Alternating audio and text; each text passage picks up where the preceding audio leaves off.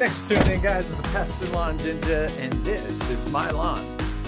First things first, so let's go take the random walkthrough so you can see where we're starting. Now, as you can see along the curbing, everything looks like it's starting to green up, which tells me that around the curb is a lot warmer than everywhere else.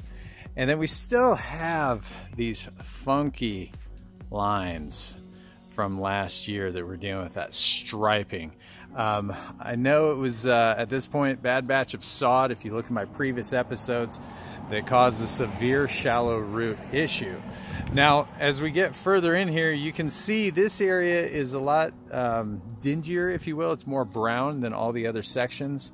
I scalped the heck out of this lawn in one of the videos, so that's not surprising, but this area is the area that gets full sun all the time, so I'm really gonna have to put a lot of focus on watering. Now, coming around the back that I did not scalp, I've got a couple of issues going on.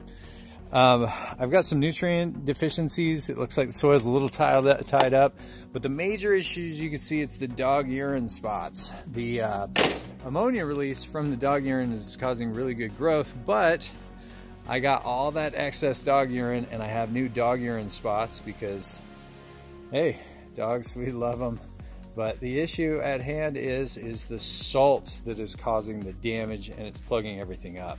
So we're gonna have to treat that too.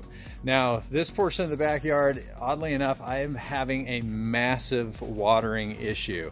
My French drain over here was not properly routed out to any sort of drainage source, and whatever they put in is causing water to pool up underneath the trampoline, and that's why I'm really not getting much growth back here.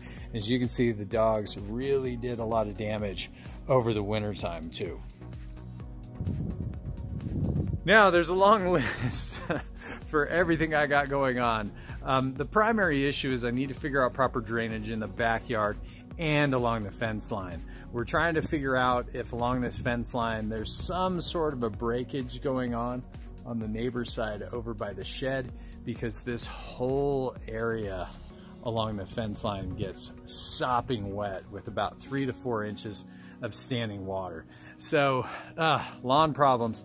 This one's been tough to figure out.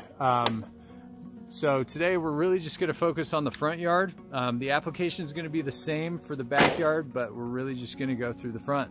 Hit me up in the comments if you have any specific questions about the back. All right, guys, it is the end of March, and who would have thought the soil temperatures stayed this low for so long? Well, let's go take a look and see what those soil temperatures are up to. So I've got my Bed Bath & Beyond thermometer. Let's see where we're at here. And sometimes it takes a little bit to get the proper temperature in the soil. And I like to go about 3 inches down, and that's why I like this one. I get instant results on what it's telling me. So we're below 55 degrees, and it looks like we're gonna settle somewhere around 49 would be my guess. Pre-emergence, great time to apply the pre-emergence. We're well before the germination of crabgrass. Now, my short-term goal is going to be pretty simple. We want to wake up the microbes, get the bacteria going, so we can get a healthy lawn going. Now, every lawn out there needs some sort of form of carbon, hydrogen, and oxygen, of which it has an unlimited supply in the soil and with the rainfall. So the focus today is increasing carbons, getting down a usable form of nitrogen to kind of wake stuff up. And we're gonna attack some of the dog urine with calcium. Choosing the right nitrogen is extremely important. Our nitrogens are in 3 different categories. You've got your urea, your ammonium nitrogen, and your nitrate nitrogens. Now, I'm going to be using an ammonium nitrate because it's early on in the spring and I have a high pH. Now, if I was early on in the spring, but I don't need to decrease my pH, I would use the nitrate nitrogen. Now, I'm going to avoid urea because I don't have the bacteria present to break it down. The soil temperatures aren't high enough, and you're gonna lose up to 50% of the urea that you put down. So that's why I don't like to use it. Urea has its purpose though. It works great as a supplement, and I usually use it in a 60-40 split as we get into the season. But as of right now, ammonium sulfate is going to be my best thing. It's going to decrease the pH temporarily. It's not going to stay that way for very long, but it's going to be a perfect growing medium. But it's also going to help increase soil temperature temporarily as well. And as you can see, the soil temperature along the perimeter edges right there is higher, and that's why the grass is greener. So I just want everything else to kind of boost up. Now the other thing is Kentucky bluegrass is kind of finicky. It needs a kickstart. Now my weapon of choice is going to be the Best brand Nitro King. Now you viewers at home, you've asked me this a bunch of times, hey, what's available in my area? And the bottom line is, it doesn't really matter. The only thing that really matters is the numbers. I got 16% ammoniacal nitrogen, 4% nitrate nitrogen, and then I've got my phosphates, my potash, my sulfur, and iron. This is going to help for my root development, and this is going to help with my overall health. And you have to get the phosphorus down now because it takes a little bit to get into the roots. Now I'm going to add additional phosphorus with this 12-12-12. Now, the thing I don't like about this 12-12-12 but kind of works to my advantage is the nitrogen is just basically not, 50% of it's not going to be available to the ground, because out of this 12%, 3.8% is ammonia nitrate and the rest of it's urea. So I know that 50% of that is not going to be available because the bacteria will not break it down into an ammonium source. So the nice thing is I tackled all of our primary fertilizers are nitrogen, phosphorus, potassium in that one mix, but I didn't get all my secondaries, and you really only need secondaries occasionally. Our secondaries is going to be a calcium source, magnesium, and the sulfur's already in that bag of the Best brand too. Now to tackle my calcium, I'm going to use gypsum because I'm in a high pH. For those of you guys in a low pH and you need to go up, you're going to want to end up using a lime. Now the calcium source that I have comes in a bag called the soil conditioner, but it's also coupled with humates, which I really like because it acts as a soil conditioner. Now the one thing I like about soil conditioners in general, or humates in specific, is the carbon availability for the soil. It helps with microbe activity, but it also helps with oxygen and air transfer up and down in the soil, but they also hold 7 times their weight in water. So you get a lot of benefits out of these. Now, putting down humates at any given time of the year is always a benefit, but I want to make sure that we start stacking it to make sure that we have availability in the soil later on. Now the ultimate question is, how many pounds of nitrogen is the Ginja going to put down? Well guys, I do not like to exceed more than ½ a pound of nitrogen on my initial application. A couple of reasons for that. The more nitrogen you put down, the more salt is going to be there. There's also only so much that the plant is going to use and absorb, and I like to do more frequent applications. Now in the future, we're going to cut that way down to 1/4 of a pound.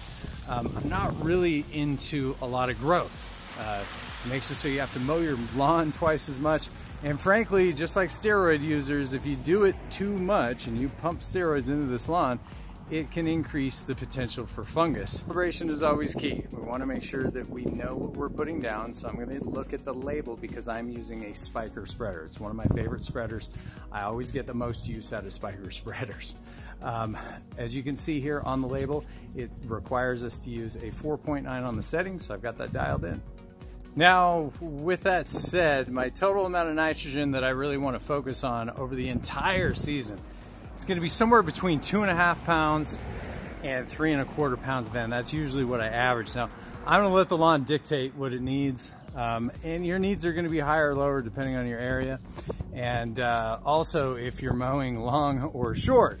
So hit me up in the comments if you want the Ginja to stay long or stay short, because that's going to dictate the rest of the season.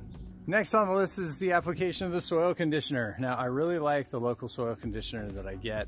It's high in humates and it's also high in gypsum, which were pH high. And so it's an all-in-one product. I think the one bag is rated around 10,000 square feet. I'm just using the rest of the bag. I don't really care about the label rates on soil conditioners because you can't really get too many humates. You just can't. Now, our calcium is considered moderate to high in our area, but the soil's a little tied up in my opinion. So that's gonna release the calcium and the sulfur ions for color later down the road. Now, my final application is gonna be using that 12-12-12. I just had it sitting in the back. It needs to go somewhere, might as well go on the lawn, and I didn't feel like my phosphorus levels in this mix were high enough for my needs. The phosphorus is gonna take a little bit of time to get down to the root bases to promote that growth. So I'm trying to get it in about a month early, which isn't gonna be enough in my opinion. So I might have some seed heads later on during the season. So I put it down at about 3 pounds per thousand, which puts me well under the recommended dose. If I wanted to get to a pound of nitrogen, it's just 100 divided by 12. And that gives me my pound of N. But the urea, we're gonna lose half the urea anyway. And that's probably gonna put my P range right around probably a 4.5 to a 5, which is what I'm looking for. Now, I'm sure you've noticed I've been focusing mainly on macronutrients, and you're probably thinking, Ginja, where's the micros? Well, I put a heavy dose last fall that's already gonna be available, but the bottom line is the microbes aren't going. The soil temps are so low. Primary issue that we have here at hand is just getting everything to start growing, getting that kickstart.